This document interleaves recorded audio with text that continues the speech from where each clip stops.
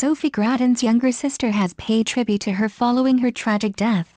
The Love Island star was found dead at her parents' home on June 20 following reports of her taking her own life.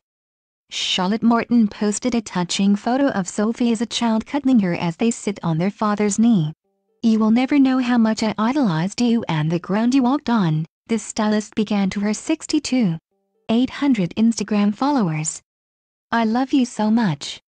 My big sister, Sophie. Growing up I was always so immensely excited to see you and that never stopped. I'd copy your outfits growing up just to be an ounce as cool as you and talk about you non-stop. You were everything I wanted to be and more, the most caring and hilarious person I knew. The beacon of any room you entered, and I will remember your smile and laugh forever." Her tribute heartbreakingly ends with the term of endearment, "my soapy soap suds." If you have been affected by this story, you can call the Samaritans on 116 123 or visit www.samaritans.org.